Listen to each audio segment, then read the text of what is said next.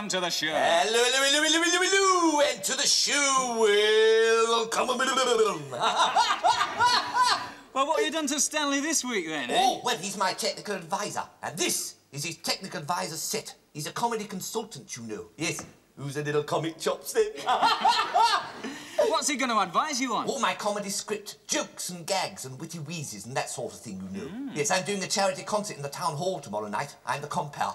Compare? Yes, that's from the French, you know. Com meaning how and père meaning father. I'm a sort of how's your father. That was a good one, Stanley. Come on, laugh, you fool. Laugh. Oh, he must have heard it. Well, I hope you've got some good cracks in your script. What? What? I've got more cracks in my script than the M1. Well, come on, then. Give us an example of one of your funny gags. Right. Stanley. Yes, you fool. I say. What do you say? What do you call a politician who falls asleep in the Houses of Parliament? I don't know. What do you call a politician who falls asleep in the Houses of Parliament? A bedtime Tory. A bedtime Tory! Boom, boom! That was a good one. Look at him. Look, he's in hysterics. Look. Oh, that gag will kill the audience tomorrow night, you know. God. It'll probably make them feel very ill. Yes. Look, good scripts are very important to a comedian. They certainly are. I wish I had one. If a comedian's script isn't funny, what does he do? He goes on television. He gets new writers. Oh, my Uncle Fred gets that. Gets what? New writers. Very painful, you know. Goes right up his brush. God. New script writers, you nut. Oh. Have you got any good puns? Any what? Puns. A pun is a play on words. Yeah. And a pun is even better if it's topical. Current events. Oh, a current pun. A current pun. Stanley, don't laugh so hard. You'll do yourself a mischief. Now, when you get on that stage tomorrow night, Basil, I want you to deliver your gags properly. Yes. It's no good mumbling. No, I won't. You've got to open your mouth and really throw yourself into it. I'm a comedian, not a blooming acrobat. God. Now, that's the trouble with some comedians. Yes. They don't get any laughs because the audience don't hear what they're saying. They just stand there and mutter instead of talking out. I know. Half of them can't tell talk from mutter. Boom, boom, boom. Oh, I've taken his hooter off. Now, here's an act, Basil, that really knows how to sell the material. Are they men's outfitters? It's our special guest stars, Prelude!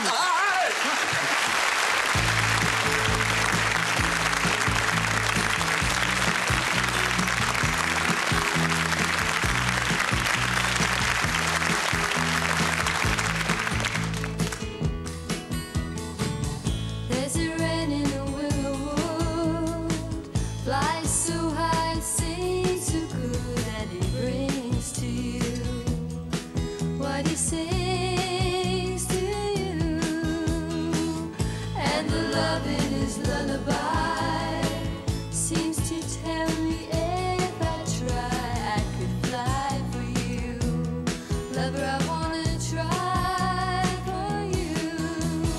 I wanna sing you a love song. I wanna rock you in my arms all night long. I wanna get to know you. I wanna show you the peaceful feeling in my heart. Summer thunder on moonbright days, lonely nights in skies ablaze, I'll bring to you. If you let me sing to you, silver wings in a fiery sky, show the trail of our lullaby, I'll sing for you. Love is what I bring to you. I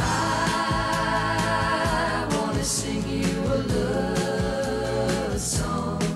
I wanna rock you in my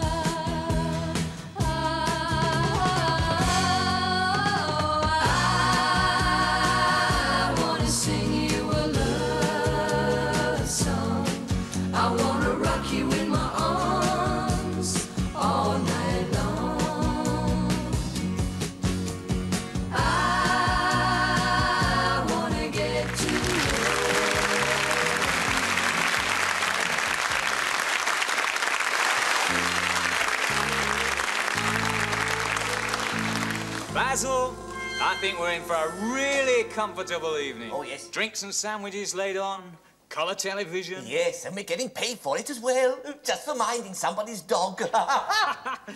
Oh, Mrs. Fawcett's got a lovely home, though, hasn't she? She certainly has, very posh.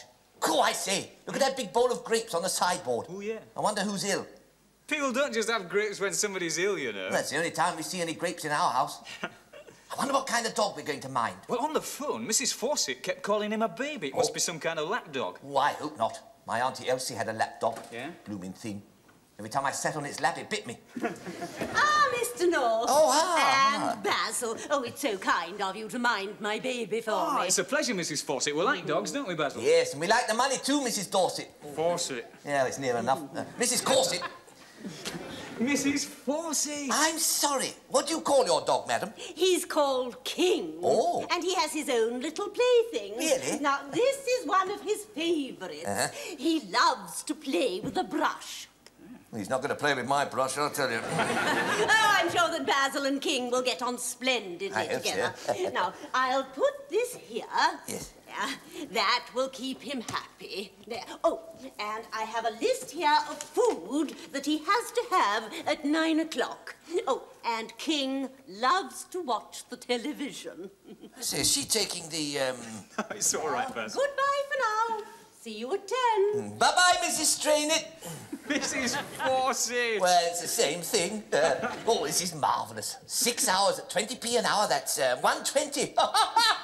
Just for sitting and watching television. Yeah, but don't forget, Basil, we've got to look after King as well. Oh, fancy paying someone to sit with a toy dog. Cool. Still, as long as it makes her happy. He's a cute little chap, though, isn't he? Yes, who's a cheeky little face then. Oh, look, he does tricks. Look. He's sitting up. Look at his brush going. Look. Hey, look, Basil. What? We'd better sit him here, because she says he likes to watch telly. Likes to watch You're as bad as she is. Cool. Likes watching television. Cool. He must be a watchdog. Hey, I wonder what's on telly, then. Oh, yeah? They have a lot of quiz shows these days, don't they? Yeah. I like the intellectual quiz shows best, you know, like Mastermind. Oh, I'd like to be on that programme. What, you, the brain of Britain? And why not? I've got more brains in my head than most people have in their little fingers. Hey, what's that new political quiz? Oh, I've heard about that. Yes, the leaders of our 3 major political parties sit around and discuss their policies. And we have to guess what they're talking about. That's not true. You made that up. Yes, I did. Jolly good it was. Just a little white fib, you know. Yeah, you know what happened to people who tell stories, don't you? Yeah, they go on Jack and Ori. What's the matter with little Kingy? Ah, do you want to go walkies? Do you? You want your din-dins, don't you? You're hungry. Yeah. I wonder what sort of food they give to a toy dog. Hey, she left the food list, Basil. Oh, yes. Let's have a look. Here it is. Yeah. King's dinner. Yeah. Give King 2 pounds of meat, 24 dog biscuits, and a large dish of doggy-woggy. What? If you stuff 2 pounds of meat, 24 dog biscuits, and a big dish of doggy-woggy into him, you bung up his works. You ready for your din-dins, Kingy? Oh, I see. That's little Kingy asking for his din-dins.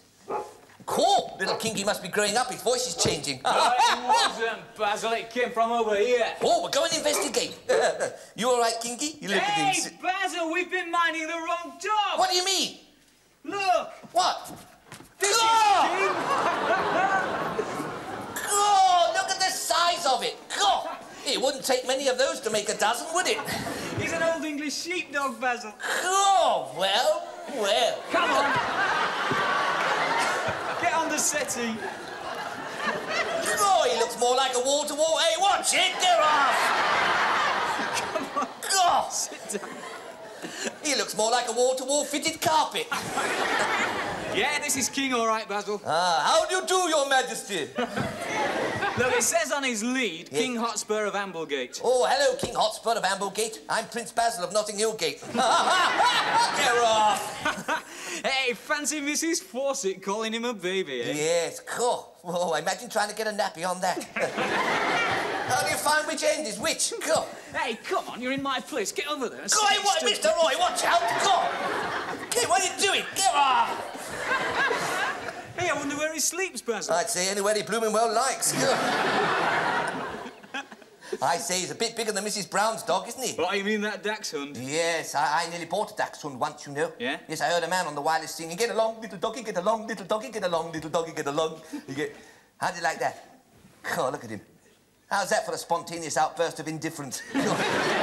Oh, you are awful, but I like you. Boom, boom. Ah, he's a beauty, though, isn't he? Oh, yes. I bet he's a thoroughbred, Basil. Thoroughbred? Yeah, from a first-class litter. Oh. Very expensive. I know, you have to put an 8.5p on them now, you know.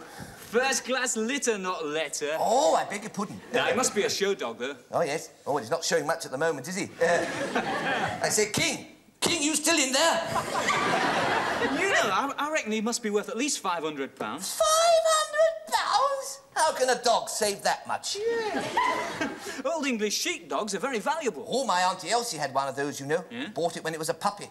When she saw it in the pet shop, it was going cheap, and that's very unusual. Yeah, it is. Sheepdogs don't usually go cheap, they go woof, woof! Oh,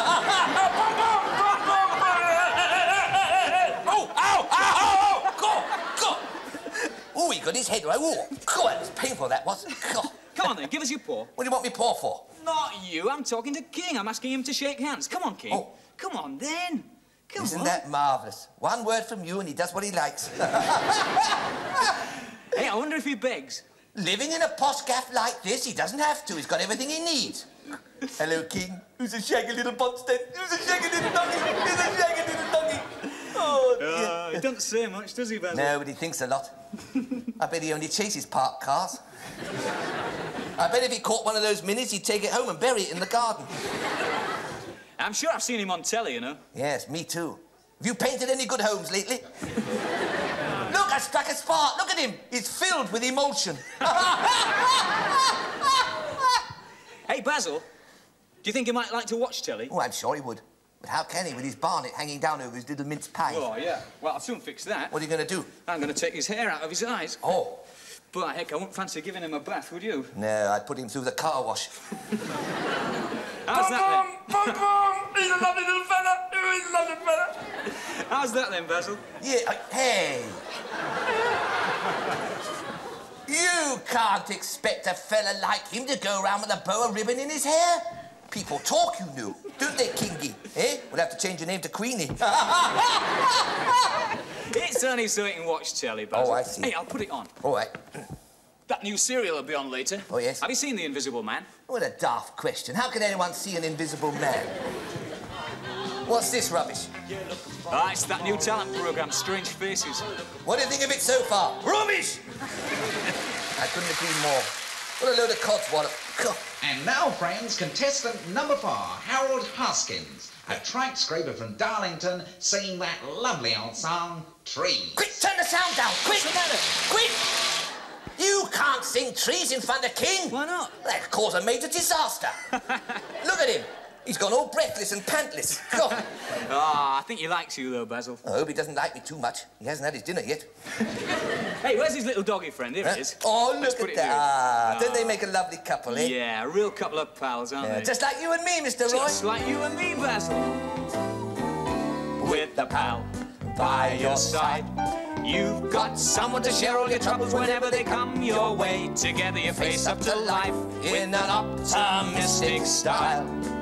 With a smile when your troubles are looking dark, you'll have a shoulder to lean upon. Someone to give you a hand, someone who will understand. To help you do the things you should have done. Sharing a burden with you, telling you what you should do. With a pal to confide in. You know that whatever happens, you never to let you down. Ask his advice and he'll help you to decide.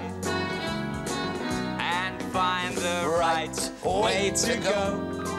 You're a lucky so-and-so, with an honest to goodness good old pal by your side.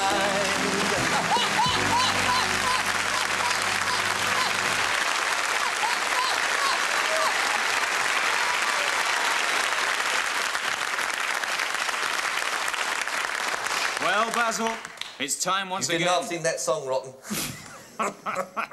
Yeah, it's all right, you laughing. It's time once again for another thrilling episode in our serial story, Bulldog Basil, Secret Service Man. I say, Mr. Roy, Yeah? can Ticker listen to the story? I mean, he only heard one sentence last week, you know. Yeah, as long as he keeps quiet. Oh, he will, he will. Come on, Ticker, come on, come and listen to the story. Yeah, it's a good little boy. There we are, stay. Ah, nice little chap, isn't he, Mr. Roy? He's not as valuable as King, the English sheepdog, but he's my pal. Aren't you, Ticker? Yeah. All right, quiet. Quiet! Shut your little boat chute. That's right. You may continue. Thank you. It's a pleasure. The Adventures of Bulldog Basil, Episode 6. He doesn't know he's a mongrel, you know. Bulldog Basil isn't a mongrel. Shut up. I'm talking about him. Anyway, mongrels are usually very good dogs, even though they don't cost a lot of money. My friend Freddie told me that he paid £50 for his dog. Part collie and part bull. Which part was bull? The part about the £50. No interruptions, please. Basil! Shut your little mouth and keep it shut. Ow! I was doing what I was told. You said, shut your little mouth and keep it shut. You said, so I did. I couldn't help it if your finger was in the way, could I? Don't you want to know what happened to Basil? Basil? That's a funny name. My friend's got a funnier name than that, you know. Yeah? His parents picked it out of the phone book. What was his name? Halifax Building Society. Now try to concentrate on what happened in the story last week. Righty-ho, Stripey. Would you like a recap? No, thanks. I'm trying to give them up. Come on. Basil had just learned from his old Chinese friend, Chu, that his arch-enemy, Chu Fan Mu... Chu Fan Mu, he's a baddie. A baddie. Ooh, a baddie. Silly old Moo. Chu Fan Mu had taken a country mansion in Surrey as the headquarters of the dreaded Ying Tong.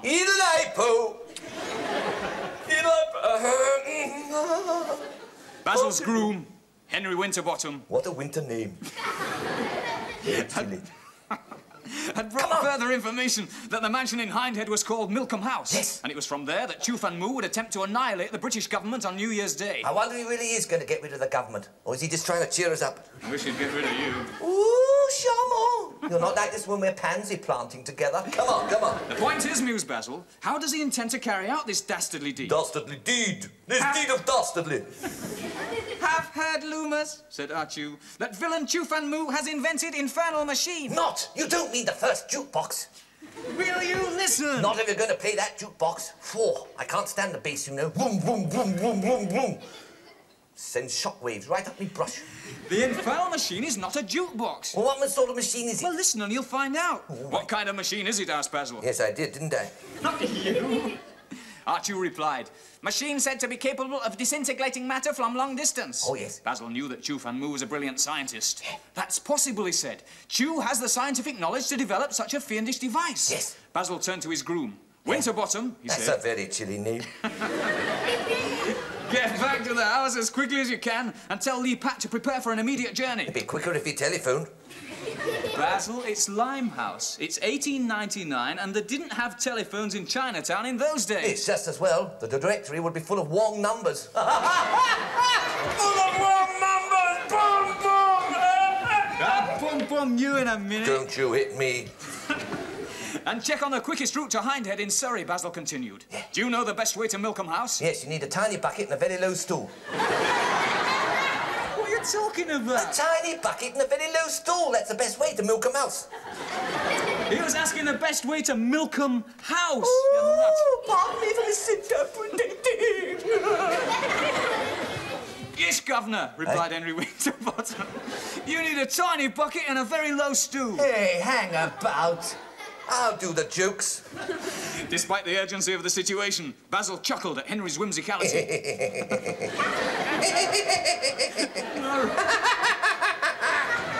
Sound like a chicken, don't I? Like most Cockneys, Winterbottom had the sharp and ready wit of all EastEnders. Yes. And Basil appreciated Henry for what he was. Yes. One of the greatest wits in London. That's not very nice, is it? What isn't nice? Calling our Henry one of the greatest twits in London. I didn't say twit, I said wit. Oh, all right. There's no need to get your foundations in a furore. You do get your knickers in a knot. I do not get my knitters in a... Knitters in a knot? Stop confusing kidding me. Oh, I'm sorry. Excuse me. Come along. And You're so Winterbottom. beautiful. And Winterbottom. My God, that's a cold name. Tell the Pat to include the box of disguises. Disguises? Yes, it was things like this, Basil. What's that? Well, this is my theatrical makeup kit, you see. Oh. And I've got false beards, a moustache, some glasses there. Oh, I And see. a nose, and even false lips, look. Cool. Mommy! Oh, that's lovely. Oh, that does interest me. That Basil often assumed a different personality by masterly application of grease paint and false hair while working undercover. That must be exciting. I'd love to be an undercover man. Really? Yes. All right, then. Oh. Your wish will be granted. What are you doing? What are you doing? Well, you wanted to be an undercover man, so now you're undercover. Well, that's nice. Cool. I don't think you like me anymore. Winterbottom hurried of off me.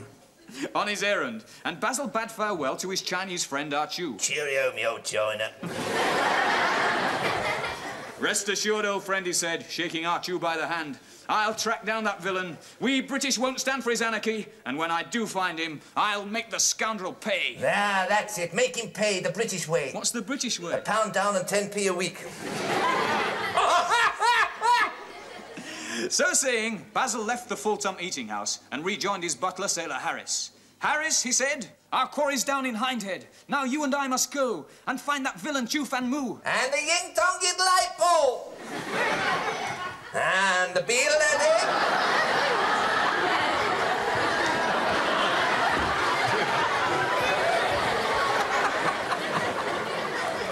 And be ready for honourable Kung Fu punch-up, grasshopper. What do you think you look like, Basil? Oh, how did you know it was me? Me wearing Kung Fu disguise with baldy bumps and cuckoo eyes. What comes next, grasshopper? I don't know what comes next. I can't carry on reading this story with those goo-goo eyes staring at me. Well, don't look at me then. I'm ready. If you're ready, you ready, grasshopper? Look, quiet, clicker. Quiet, please. Be quiet, little grasshopper. Quiet, quiet. What's the matter with him? I don't think he recognises you, Basil. It's me, Basil. Shut your little bone shoot. Quiet. So sorry. Please continue. Shut up, be quiet. As Basil Silly spoke, dog. there was What's a the matter sudden with you? clatter of hooves along the narrow You're not street. coming here again, I'll Look tell out, you. sir, cried Sailor Harris. You wait as a till we get hansom home. cab drawn by a frantically You won't get your galloping dog horse on me, I tell bore you. down on them from out of the fog. Silly little And dog. that's all we've got time for this week. What have we got time for? You see that? You made me miss the story. Silly dog. Don't forget to listen next week to another thrilling episode of Bulldog Basil, Secret Service Man. God, it's a swindle, that's what it is. You wait till you get home. Basil faces danger as to Milcombe House he goes. A great big galloping Gigi's going to stamp upon his toes.